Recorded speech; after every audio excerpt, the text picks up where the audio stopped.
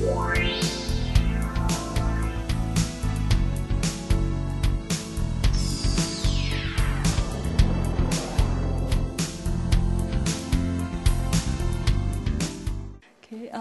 evening, faculty, students, and staff, and guests. Thank you for coming to this special lecture. We hope that it is both enjoyable and informative. Before we begin, I'm going to introduce Professor Hee-Jin Kim, Professor of English and Dean of Foreign Affairs at Cyber Hanguk University of Foreign Studies. And Professor Hee-Jin. Okay, good evening, everyone. Okay, I think today is very special for us and for our school as well. You know what? Because we have a very special guest with us. As you know, he's the world-renowned scholar in the field of second language acquisition, so I feel honored, we are honored to introduce Dr. Robert DeKeyser to all of you. Well, again, I want you to enjoy the lesson. And I'm going to pass the microphone to Professor Lee again. Thank you. Okay, let me introduce Dr. Robert DeKeyser. Dr. Robert DeKeyser has taught courses on second language acquisition and research methods at the graduate level and on linguistics and sociolinguistics at the undergraduate level. He's originally from Belgium, where he received a BA in Romance Philology. He obtained his MA and PhD at Stanford University. He has taught Dutch, French, Spanish, and English as a second language, and has also studied German, Latin, Greek, and Japanese. Robert has just finished a 5-year term as editor of the Language Learning, which is one of the prestigious journals in SLA, and is co-editor of John Benjamin's book series, Studies in Bilingualism. He frequently serves as a reviewer for a variety of journals and has published in the AILA Review, Applied Psycholinguistics, Foreign Language Annals, Language Learning, Language Testing, Studies in Second Language Acquisition, the Modern Language Journal, and the TESOL Quarterly, as well as in many edited volumes and handbooks. He published 2 edited volumes, Grammatical Development in Language Learning and Practice in Second Language Learning. His research interests include a range of topics in the psycholinguistics of SLA, as well as instructed second language learning, the role of implicit and explicit learning, practice and automatization processes, corrective feedback, language learning aptitude, age effects in second language learning, and study abroad. Please extend a warm welcome to Dr. Robert DeKeyser.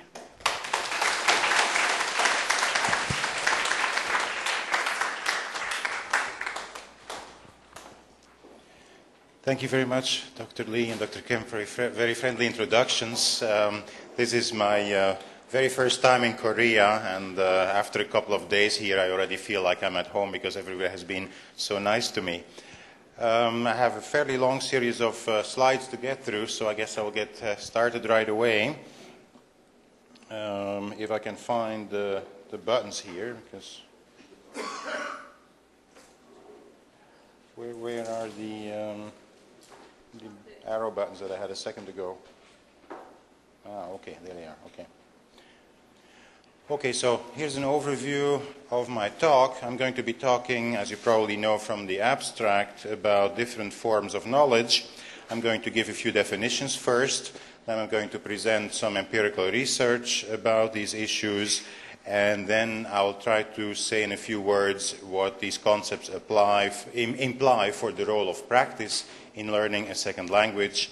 And very briefly at the end, I will talk about new methodologies for research. Okay, so first, to make sure that we're all on the same page, what does implicit mean? What does explicit mean? Explicit learning is learning with awareness of what is being learned. Implicit learning is learning without that awareness. This is not to be confused with the inductive-deductive distinction. Inductive means going from example to rule, deductive from rule to example. That is, inferring versus receiving knowledge. That's basically the distinction I'm making. So here you have the two distinctions together in a table showing that they are orthogonal, as we say, not to be confused with each other. So what we're most familiar with from the classroom is traditional language teaching, which is both deductive and explicit. You present the rules first and the examples, everything in an explicit way. What some teachers sometimes try is inductive learning, but that's still explicit. If you ask students to discover the rules themselves in a text you present, for instance, that's inductive learning but still explicit. Implicit learning in a deductive way is really not something we need to be concerned with here. If you're familiar with Chomskyan theory, parameter setting would be implicit because, of course, you don't think about parameters when you're learning a language as a child, but it is deductive in the sense that from one type of knowledge you deduce another type of knowledge without having to induce it from the input. And then finally, implicit inductive learning is what the child does in a first language, because the child learns from input, derives the rules from the examples, and does that completely implicitly without being aware of the rules. Okay, so far so good. I hope we're all on the same page about this. People sometimes confuse inductive with implicit. So some more terminology, and then I promise for a little while we're done with the terminology. I'm adding two more distinctions here, declarative versus procedural. Declarative is often called knowledge that, in the sense that you know that the capital of Korea is Seoul, and you know that there is a third person S in English on the verb, versus knowledge of how to do something, like knowing how to swim, knowing how to walk, knowing how to program a computer, how to drive a car. Of course, when we are learning a language, very often, initially what we're presented with is this declarative knowledge in rule form, but of course what we want to end up with is procedural knowledge. We want to be able to behave in that second language. And then finally, another important distinction is item versus rule knowledge. Rules apply to many cases, that's why they are useful, but their execution requires quite a bit of computation. Even if you have used the rule many times, you still have to put the various parts of a sentence together on the basis of the rules. Items do not require computation. That's why we learn many expressions and even things that don't officially seem to be expressions in a second language as items. For instance, we learn something like, as far as I know, in English that's just a string. Nobody puts that together as a form of the verb to know, and so on. No, that's just one chunk of words that could as well be one word. So, why teach structure explicitly? Most of you teach structure explicitly, I assume. Why? Well, here are some of the bad reasons for teaching structure explicitly. We've always done it that way, which is probably not a very good reason. Or nobody can do without, which I think is true for adults, as I will try to explain today. Why not teach structure explicitly? These are two, I think, wrong arguments. Some people will say children don't need it.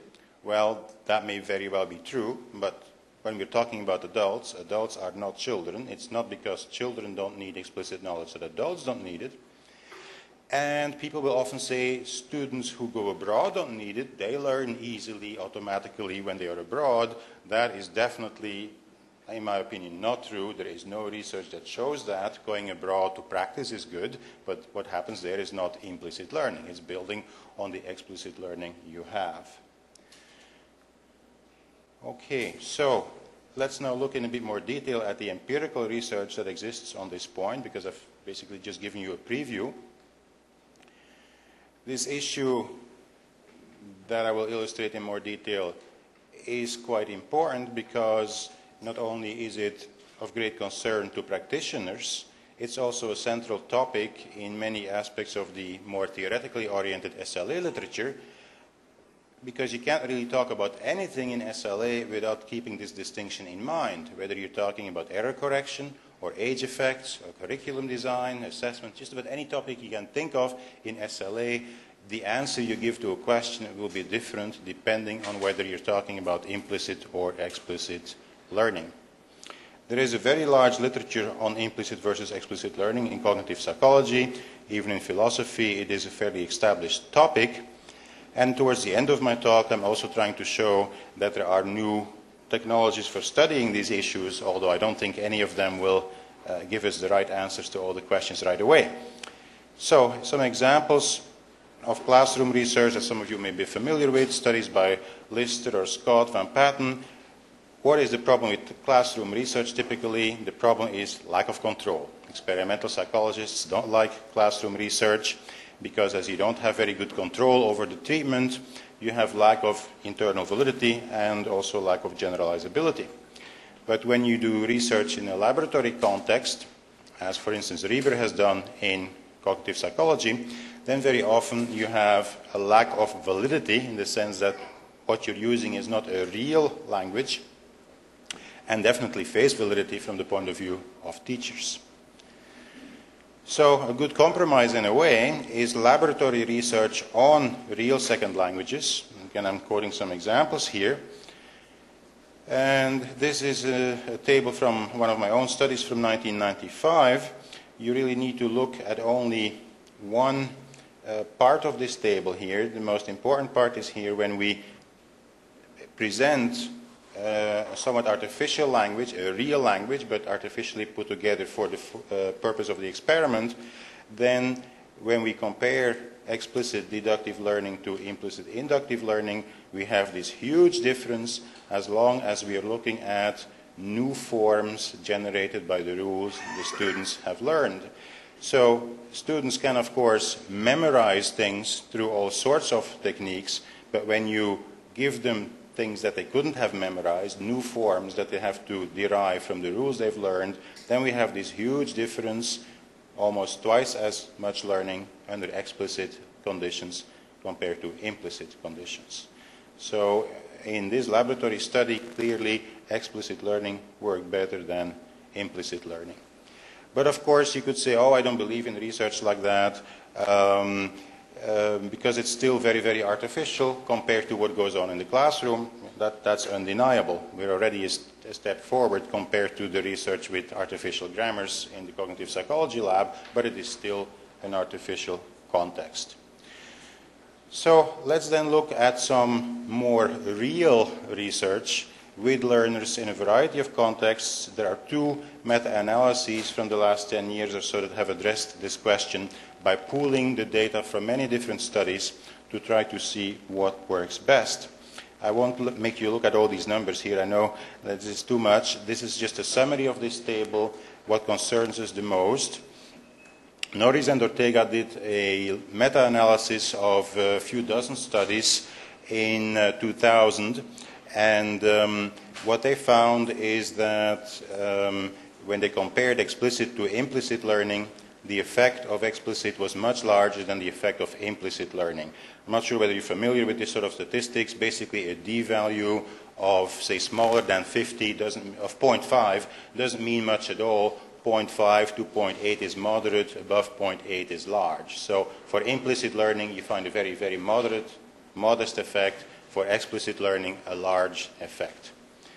When they looked at further distinctions within explicit learning, they found no clear difference between focus on form and focus on forms, which is another distinction that in the literature people have made a big deal of. Now, here's a more recent study. Like a couple of people that I know very well. Jamie Young-gu is a Korean student at Georgetown, the other in Washington. Gisela Granena is one of our own students. Again, too many numbers, but here's the summary. The summary looks very similar to what they found in the other study, the Norris and Ortega study, even though, as I'm explaining here, the studies that went into the meta-analysis are really quite different. Of the 49 studies that Norris and Ortega used, only 11 were kept in this summary. They added 24 new ones that had come out in the meantime. So it's based on a very different set of studies, yet if you look at these numbers, effect size over 1 for immediate testing after explicit learning, 0.63 for immediate testing after implicit. This looks very similar to the numbers we just saw for the Norris and Ortega study. Okay, very similar numbers, even though it's a summary of a very different set of studies. The difference is especially clear when the outcome measure is metalinguistic judgment. That won't surprise you because, of course, when you sit there and judge sentences, you can draw more easily on your explicit knowledge than when you engage in other language tasks. Now, of course, not all rules are created equal when it comes to explicit learning. Some rules would usually be considered easy, some very difficult, some in between, and the role of instruction, and in particular explicit learning, depends on the difficulty of the rules. On the one hand, if a rule is very easy, you may not need to provide instruction in explicit rules. If it's very difficult, it may be hopeless because the students are not all doing a PhD at MIT and they may not be able to process the rule. If the rule is of sort of average difficulty, depending on how easy or how difficult it is, if the rule is rather easy, maybe all you need to do with explicit teaching is just speed up the process. If the rule is a bit harder, maybe you can stretch ultimate attainment in the sense that people will learn things that otherwise they wouldn't without explicit learning. And in the most difficult case, really maybe all you can do is through your rule teaching make people more aware of certain forms and then hope that there will be more implicit acquisition later on. So that's to be kept in mind, that if I advocate explicit learning and teaching, it doesn't equally apply to all structures. Now, assuming that you believe there is value in explicit teaching, then what? That's certainly not the end of the process. As I said in my introduction, we really want to achieve skill, and after explicit learning, skill development implies practice. Practice in psychology is often described as going from declarative to procedural to automatized knowledge. That we can agree on, but there are still many questions about how to do this best, whether we have distributed practice versus massed practice, spread out over a long period of time or all together, how specific the practice should be for very specific skills, to what extent there should be focus on form or focus on forms, and most importantly, focus on meaning versus focus on form. So I'm going to try to address all these issues in a bit more detail here. In terms of distributed versus massed practice, the received wisdom from lots of work in educational psychology is that distributed practice is best. The same amount of practice spread over a longer period of time is better. But in traditional language teaching, often we have gone overboard doing that. We spread language teaching over a great many years, and some recent studies, for instance, Collins et al. 99, or Serrano, a study coming out in language learning next year, have showed that mass practice can be better if the comparison is, for instance, between practicing something in one semester or in 2 semesters. If you have the same amount of practice closer together, that the learning can be better, because there is a limit on how slowly you can spoon feed. If the process is too slow, people have already sort of forgotten what they learned initially before they get to the next step. In terms of specificity of practice, we know from, again, research in cognitive psychology that the effect of practice can be quite specific. For instance, Anderson and associates have done research on computer programming showing that if you practice how to write a program, that's not the same as practicing how to read a program, and the other way around. I'm showing a couple of studies here of my own where I've looked at similar issues in language learning in terms of comprehension versus production. So here's a study I did with a student of mine at the time in '96, where we look at the effect of input practice and output practice, and where we compare comprehension tasks to production tasks. And what we see here in these numbers is that for the comprehension task, input practice is better than output practice, but for the production task, output practice is better than input practice. Not surprisingly, you do better if you are tested on the same skill you have practiced. Even though it is the same rules, it's not exactly the same thing using a rule in production and in comprehension. That's something that gets ignored completely in Chomskyan linguistics, because there all you talk about is underlying competence, and there is less talk about processing or skill. Okay, in the 97 study, which was a bit complicated, we looked at an artificial language that I called autopracton and taught the students 4 rules. And 2 rules were trained in production and 2 in comprehension. And this was counterbalanced over the individuals. So some people got these 2 rules in comprehension, those 2 rules in production, and the other way around. So everybody was taught the same rules. Everybody had the same amount of practice in comprehension and production. The only thing that was different between people is which rules they practiced in comprehension and which rules they practiced in production. So as a result, when we did the mathematical analysis of the learning curves, we found, first of all, that these learning curves are very, very typical for what you find in skill development in many different areas, whether it's learning how to program a computer or doing algebra or learning how to make cigars, in the sense that at first you get a very steep decline in reaction time, which then levels off, almost reaches asymptote. Here you have this for the comprehension task, here for the production task, quite similar.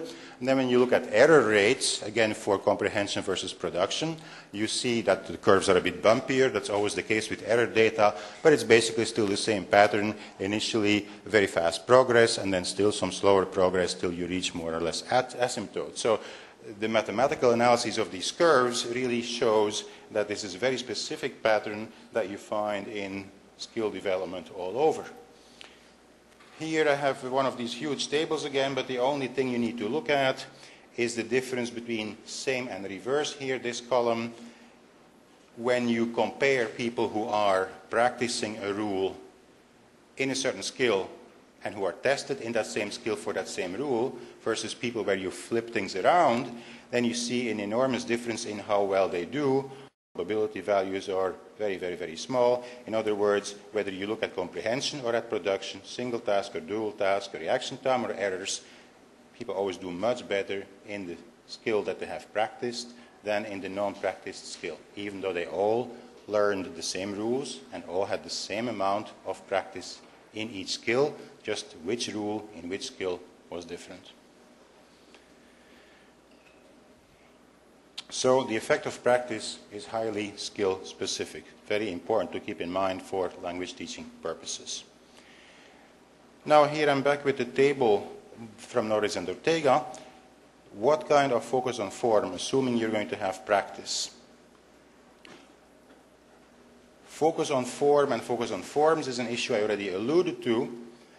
On the one hand, we have the very traditional focus on forms that you see in a traditional form-based curriculum, where today you practice this structure, tomorrow this other structure. On the other hand, you have what Michael Long and John Norris and many other people have been advocating in recent years. You practice through tasks that are not language tasks, but based on needs analysis and sequenced, prepared, and so on to enhance learning of critical forms. Although in some definitions, like Mike Long's, you would only react to errors and not even program forms into the sequence of tasks. So in a sense, task-based learning is a compromise between traditional focus on forms and more radical forms of communicative language teaching, although in some definitions it's more closer to these radical forms than to traditional forms. So to summarize my own opinion on this point, I think it's very important in language teaching to always keep meaning and form in focus. Too often what we see is that people will say on Monday afternoon be focused entirely on form, and on Friday afternoon only be concerned with meaning. So for instance then on Monday afternoon in this graph here you would be on this side here where you have quite a bit of complexity of form, but students aren't expressing anything they are interested in. And on Friday afternoon you may be over here where students express their own meanings they're interested in, which will be quite complex, but of course they cannot draw on any complex forms, either because they don't know them yet or because they cannot retrieve them fast enough. So ideally, in the development of language skill, which always means combining form with meaning, we go through this cube diagonally. Oops, I have trouble doing this very well here, diagonally, in the sense that as practice goes on, let me do this more slowly, as practice goes on, you gradually build complexity of form and complexity of meaning till eventually you reach a task here which is difficult in all respects because you need to use complex language forms to express complex meaning, and at the same time in the back of the cube maybe also under social pressure.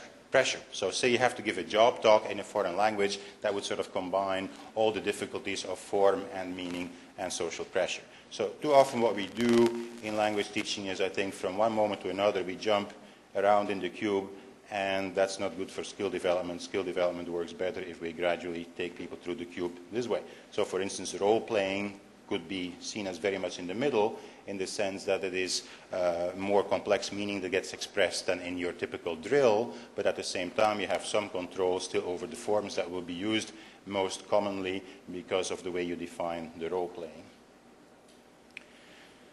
Okay, that I already had.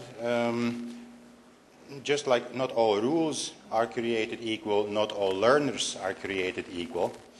They are very different in terms of age, aptitude, personality, motivation, previous experience, and many other things we could think about. And all of this is very important when we try to answer the question of how implicit teaching should be, or what kind of explicit teaching we should use. So first let me talk about the age issue. Adults and adolescents draw on aptitude much more than children, which is fairly easy to show correlationally. So that implies that they learn through different mechanisms. Adults much more explicitly than children do. We have a number of examples in the literature that have shown this.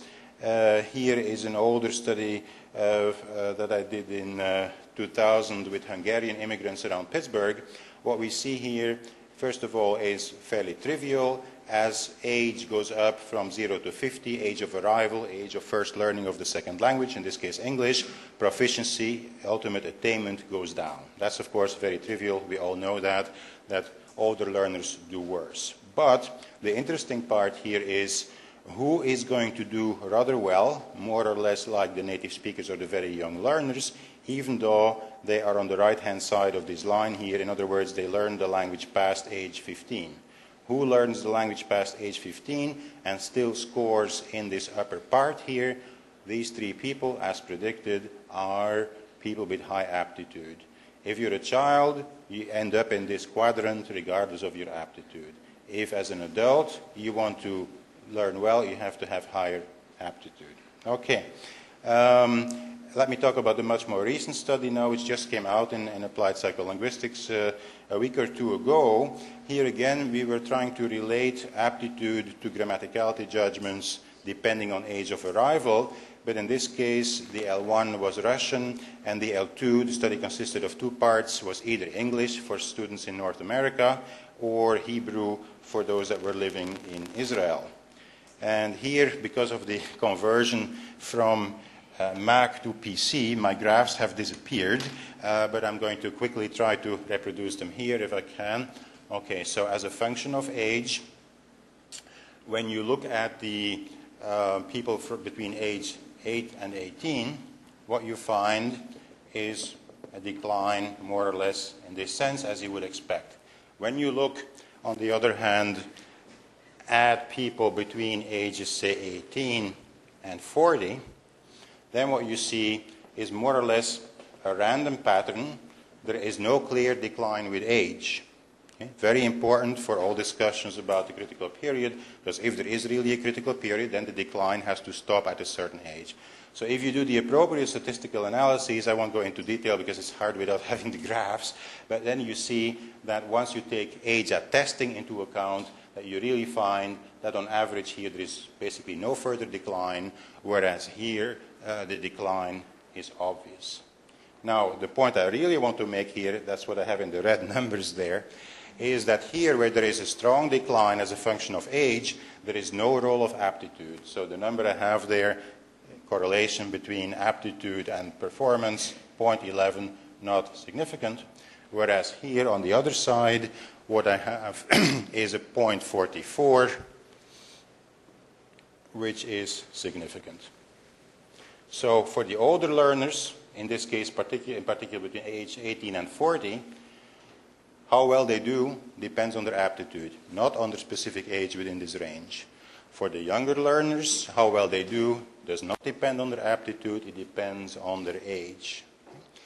So that definitely shows that the learning mechanisms being used are different, because for explicit learning, you need a certain level of aptitude. For implicit learning, you don't need that. Everybody as a child learns his or her native language with or without much aptitude. The Israeli data look very similar, so you can just imagine the same graph there that I just drew. The numbers are just slightly different. Now, here is a particularly interesting thing, and again, the numbers are a little bit jumbled because of going from Mac to the PC. We're making a distinction here between three different kinds of structures in Hebrew in this case: highly salient, mid-salient, or low-salient structures. And we're looking at three different age groups: 0 to 7, 8 to 17, and older than 17. Okay? So this should move to the right a bit. I'm sorry, this happens to me quite often when I do something on the Mac and then I show it on a PC. Things move around a bit. Now, what I want you to show is that if you look at highly salient structures, age really doesn't make much of a difference, whether you look at the 0 to 7 group or the 8 to 17 group or the 18 plus. The numbers don't change very much. They decline a little bit, but not dramatically. If you look at mid-salient structures, the decline is already a bit more obvious, but the real action is down here. When you look at the low-salient structures, the difference between the youngest group and the oldest group is huge, more than twice the score here compared to here. So what the adults have trouble with is the low-salient structures. Salience interacts with age. Now, why am I bringing this up? Because we do know from work in cognitive psychology that salience is much more important for explicit than for implicit learning. So each time we can show that salience plays an important role in the learning process, that suggests the learning process is explicit in nature. Not for children, but because they learn implicitly, but for adults it is. Some of our statistical analyses even go into more detail about what salience means, in the sense of what particular element of salience is most important for this interaction between age and age and salience, excuse me. And what we find is that things that adults have most trouble with is agreement patterns over long distances. When you have an adjective that has to correspond in gender and number with a noun, or in Hebrew, the verb actually is also marked for gender. And when there is a big distance between, say, the subject and the verb, or the adjective and the noun, that plays a much more important role for adults than for children.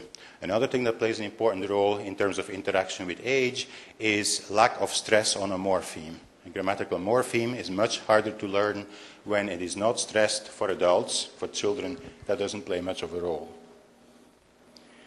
So my conclusion so far is that adults and adolescents need explicit learning, and then after explicit learning, they need systematic practice. Now, all of this is, of course, not as simple, as clear-cut as I presented here in just half an hour, so we definitely need more research on many aspects of these issues. And we could do research on artificial grammars, like Arthur Reber has done. We could use miniature linguistic systems, like I have done myself in my 95 or 97 studies, or we could do research with real second languages, either with classroom language learners or learners taken from the classroom to the laboratory for a specific short-term study, or we could look at immigrants. Now, all of these situations have their advantages and disadvantages. I won't talk much about the laboratory here, because as classroom teachers, many of you are, or teach teachers.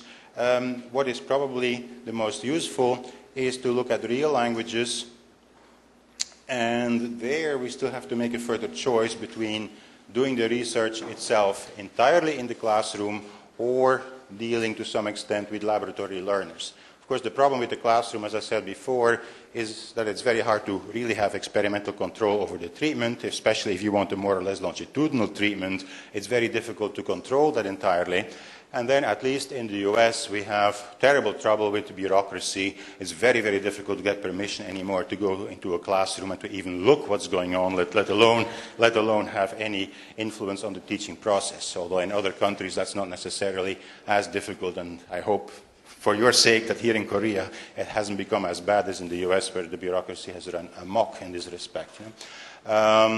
Laboratory learners can also be very interesting if you are teaching a real language in the classroom, say in your case English as a foreign language for most of you, that then you can take students who are at a certain level out of the classroom for extra training in certain structures in the lab. That's still a real language learned by real learners, but you have the experimental control because of your laboratory treatment. So that can be a happy compromise, assuming that you can pay students to go through this extra treatment or somehow get their permission.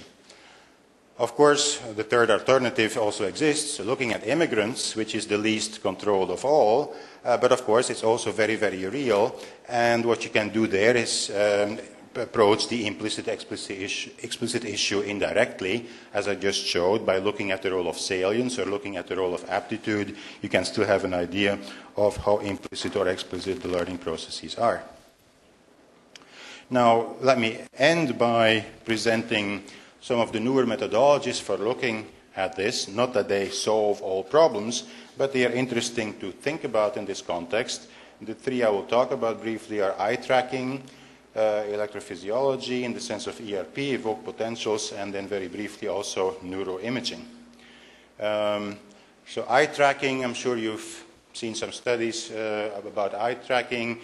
This is becoming easier to do all the time. It used to be the case that you had to mount a camera to the subject's head to see to what extent they were shifting back and forth in the text when reading something.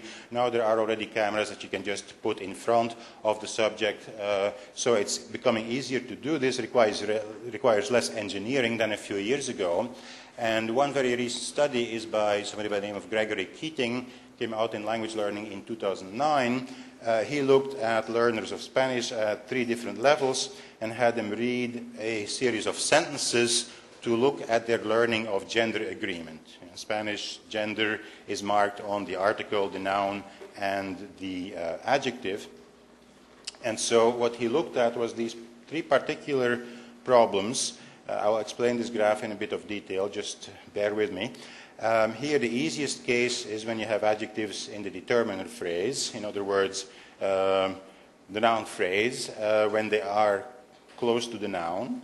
Then here we have adjectives in the verb phrase, removed from the noun in the noun phrase in the subject. And then here finally we have the longest distance where the adjective is in the complementizer phrase. Now, the numbers here refer to the following. It's the difference in reading time between ungrammatical and grammatical sentences. So, what do you expect when somebody has learned a rule?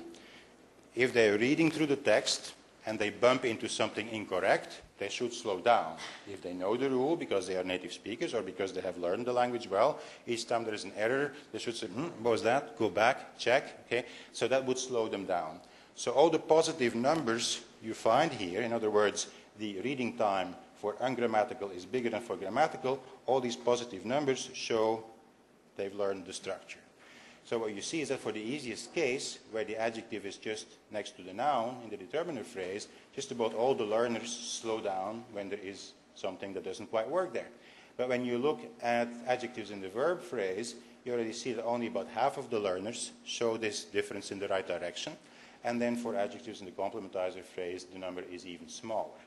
So you can, using a technique like eye tracking, expand on your behavioral data and see in a bit more detail what the learners are doing under these various conditions. Another technique that's becoming very popular these days is ERP. I'm sure you've seen pictures like this before. It looks a bit like a torture instrument, but again, the latest versions of these skull caps look a little bit less scary. And essentially what you're doing is on these various parts of the skull, you are measuring electrical activity. So it's important to realize this is measured on the skull. There is no direct contact with the brain, which means that the location is not very precise. Okay? So when you see colorful maps like this, where supposedly you can see how much activity there is in different parts of the brain, say very little here, a lot over there, and so on. This is not really what ERP is for. The people who invented ERP methodology keep saying that, don't use ERP for location. What ERP is good at is generating squiggly little lines like this, which show in a period of about 1 second, as you can see here, the difference in reaction in a specific part of the brain between, say, a correct and an incorrect stimulus. So you cannot locate what is going on very, very precisely, but the point really is the time course rather than the specific location. That's what ERP is so good at, having a very specific indication in a point of time of what happens. So when you look at some of these data, you see quite a bit of difference between the squiggly lines for acceptable and unacceptable sentences. So acceptable is dark, unacceptable is lighter. You can see that there is, for instance, quite a bit of difference here for this electrode, which is pretty much in the middle of the head, central both in front to back and in left to right direction. You see similar patterns for these other two structures that I was talking about. But here's the interesting thing now. Here we're looking at traditional behavioral data, 3 different grammatical problems, auxiliary use, the number of the determiner, the gender of the determiner. When you look at the difference between the judgments for acceptable and unacceptable sentences, you see that for acceptable sentences, for all 3 structures, the percentage correct is pretty good, 80%. Then when you look at unacceptable sentences, where the correct answer is, this is wrong, then you see that there is quite a bit of decline in the answers, to the extent that for gender of the determiner, you only find about 40% correct, which is less than you would expect by chance. Okay? So when you look at the behavioral data, what would you conclude on this point? Have the learners learned anything about the gender of the article? No, because they score at chance. But then when you look at the ERP data, there you see that there is quite a bit of difference. These are the gender determiner data. Look, especially on this electrode, but also on some of the others, you find quite a bit of difference in reaction for the correct versus the incorrect stimulus. So what Tokowitz and McWhinney argue is, look, you have some evidence here of some sort of forming, that is some sort of learning that is going on that you cannot yet measure with behavioral data, but it's there in the brain data. And this may be hard to believe, and I probably wouldn't believe this myself if I only had this study to rely on, but there are other studies in other areas of cognitive neuropsychology outside of second language learning that have shown similar patterns, that sometimes the behavioral data show no learning, but you can show through ERP that there is something going on already. Okay, then fMRI I'm not going to say much about, because even though it generates colorful pictures and it is better at locating in the brain what is happening, for our purposes it's usually not all that useful, because it does not pinpoint specific events. It has very, very poor temporal resolutions, as people say. So let me skip through this, but still at least mention these data, which are from a similar technique, not fMRI, but PET, positron emission tomography. And what you see here is very applicable to the skill acquisition theory kind of stuff I'm talking about. Here you see the same brain seen from 3 different angles in a so-called naive learner. Naive in the psychology of not trained, having had no experience in this particular thing. So you have a new task, and you see quite a bit of activity in different parts of the brain. Then after quite a bit of practice on the same task, you have far less activity. So even here, for instance, where there was so much going on, you don't see anything anymore, and you only have some remnants of activity in a couple of places here in the cerebellum. Okay, so then you introduce a new variant of the task, and again you see more areas lighting up, so to speak, but not as much as at the beginning. So what you see here is a qualitative change. Depending on how much practice you've had with the task, different parts of the brain are involved to different extents, again showing we're talking about very different processes, not just better or worse performance. Okay, so let me try to come to conclusions sometime soon. I hope to have convinced you that implicit and explicit knowledge are very different things, that hardly anything sensible can be said about language acquisition and use without making this distinction, that making the distinction experimentally in the cognitive psychology lab is pretty difficult, or maybe I should say hopeless, that making the distinction, as I'm trying to do indirectly in some of my own work, is a bit messy, and that electrophysiological and neuroimaging methods hold promise, but I want to stress that we have a long way to go before we really understand very well what they tell us, and I certainly object to the fact that sometimes people seem to think that the neurological data are more precise than the behavioral methods. Okay? They are interesting as a complement to the behavioral methods, but I think it's a bit naive to think they are more precise. We have decades of experience designing experiments eliciting behavioral data, and still when we look at the neurological data, often it's very hard to know exactly what they mean, or to set up an experiment where we can have very, very subtle manipulations of the stimuli and see a difference in the behavioral, in the neurological data. So they are good for certain things, but not necessarily better, and certainly not necessarily more precise. They are just different. All right, so I'll stop here and let you ask questions. I've gone pretty fast, so I'm sure there will be quite a few questions. We have about 10 minutes. Okay. Don't be shy. Yes? Are you familiar with certain, this is nothing with second language acquisition, I apologize. Mm-hmm. Certain educational psychologies that can help out with the development of language, such as Howard Gardner's multiple intelligences, or zone of possible development, Yes. Vygotsky, Yeah. or even Robert Sternberg's Taurasic theory of intelligence, how students can develop language in their own pace, and it's the instructor who has to be responsible to reach out to all kinds Yes. of learners. That's an idea that is dear to my heart. You know, what you're alluding to there is usually known in educational psychology as aptitude-treatment interaction, that you look at how you should teach differently to people with different aptitudes. That's, of course, a very commonsensical idea. The problem is that there is, in spite of this being a commonsensical idea, little empirical research on this point, certainly in our field of second language learning. I know there is more in other areas. But then, even in these other areas, the results can get very complex, because the question is, what kinds of aptitudes are you going to look at? What kinds of combination of aptitudes, in combination with what treatments, what kinds of combination with treatments? So it is very difficult to replicate the results. Sometimes people think, okay, in a traditional study where you don't look at different aptitudes, you just have a simplistic experiment, two different ways of teaching, you find inconsistent results, it's because you don't take into account that different students have different aptitudes. And if you look at aptitude, you'll see there is a pattern. Yes, there can be, but sometimes as the pattern in ATI research is more complex, it becomes even harder to replicate.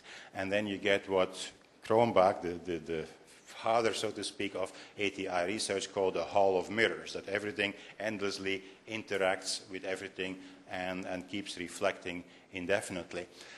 So I very much believe that ATI research is important, and if there is anything practical that we can do in this field, I would advocate for ATI research. But, as I said, what aptitudes, and then also how are you going to measure them? Even the most obvious aptitude in our field, that we traditionally call modern language learning aptitude, as measured through the MLAT, is a very, very debatable construct. The test that we use for it is from 1959, Carroll and Sapin, and devising a better test is much harder than it seems. A number of people have tried and failed, and now at Castle at the University of Maryland, a number of people, dozens of them it seems, have been engaged in a project for years, putting a better test battery together, and they now finally, I think, have this battery and are now doing research testing it out with different kinds of learners at different levels. So just designing one good test for one particular aptitude is already a huge undertaking, and we're not even talking yet about ATI research.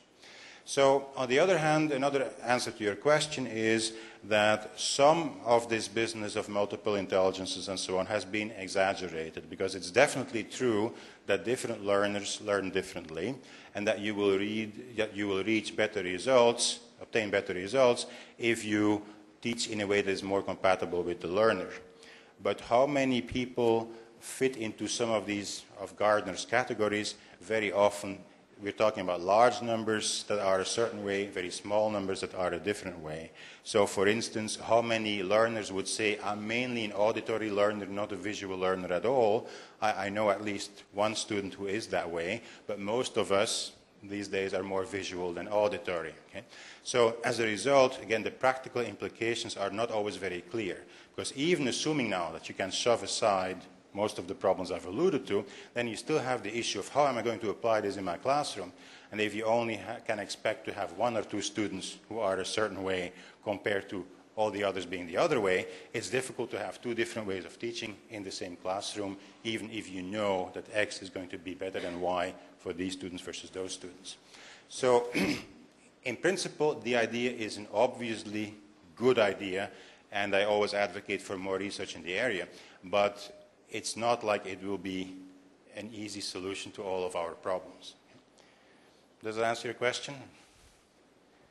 Also, like I said before, teachers have to find ways that all students come up with different or progress in different levels. It's the teacher's responsibility. And then there's a lot of research shows that students learn best when they are actively involved and actively engaged instead of being passive learners. Yeah, well, that of course is a principle that applies pretty much to all learners, that you have to engage them instead of letting them be passive. But again, then the question is, actively engaged in what? Okay? For different learners, what they have to be actively engaged in ideally will be different things. So for some learners, it will be concentrating on the grammar, figuring out the grammar rules by themselves, but that's not something I would advocate for all learners.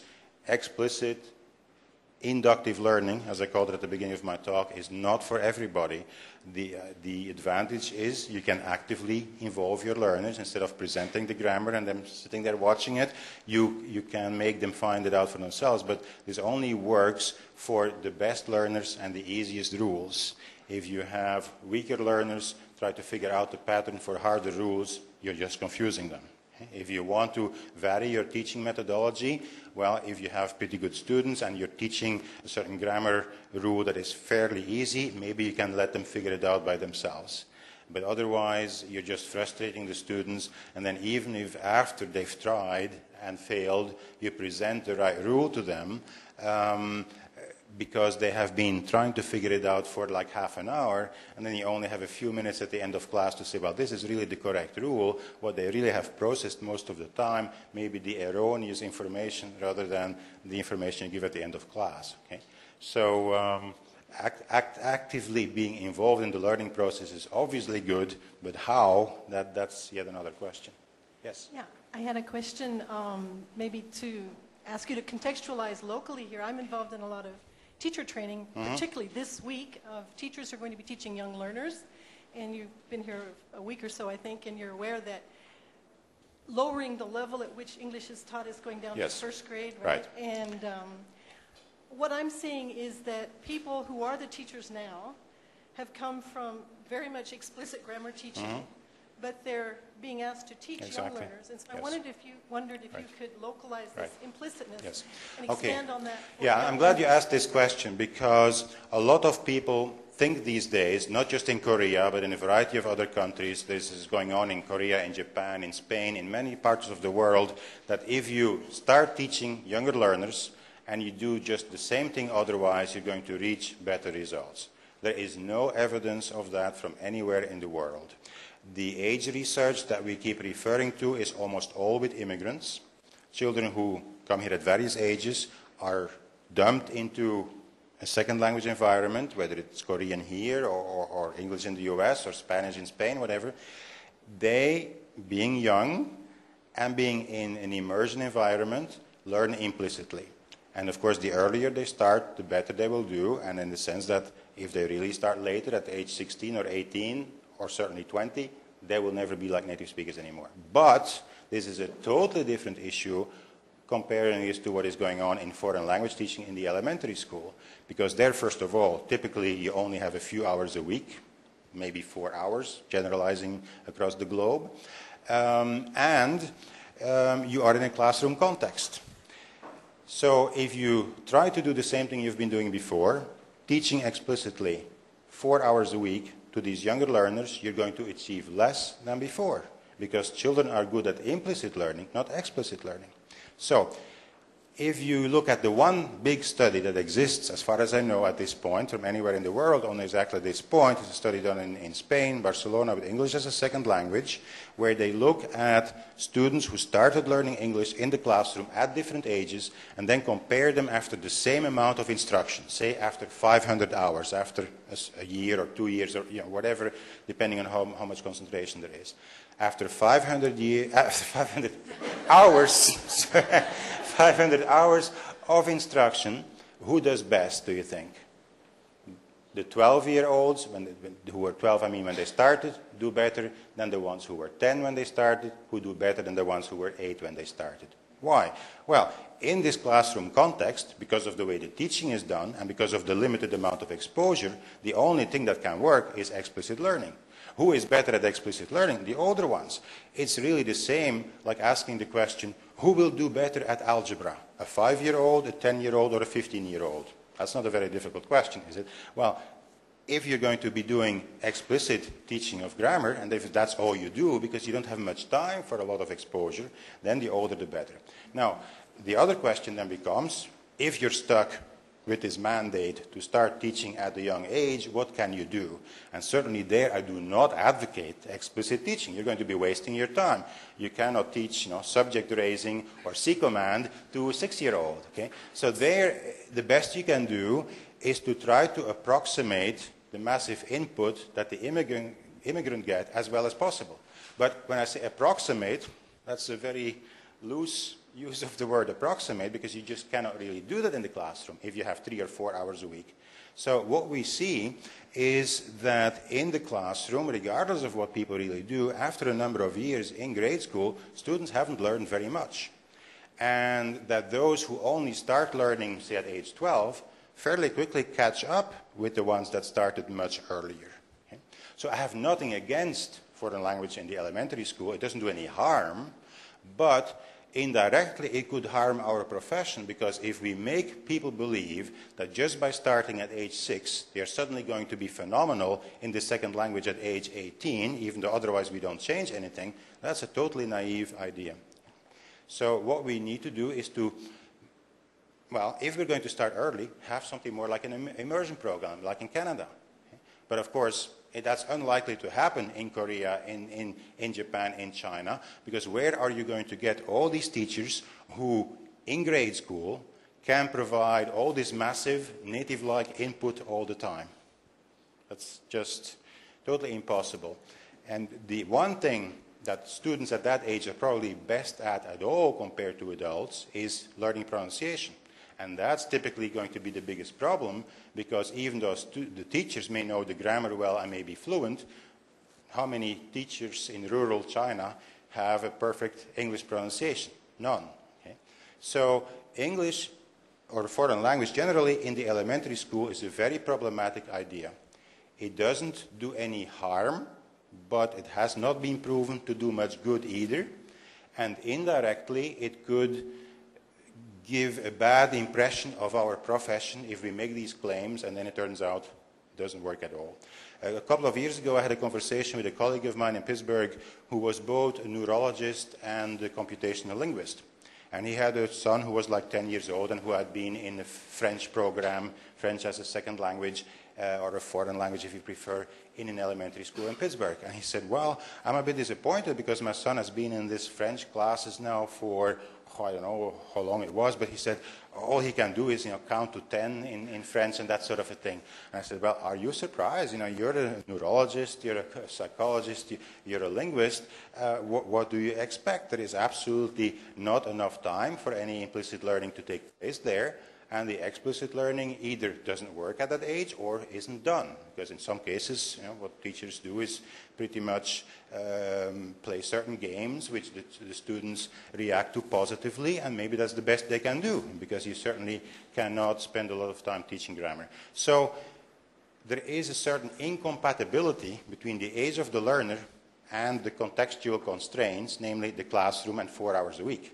And that's something you cannot do much about.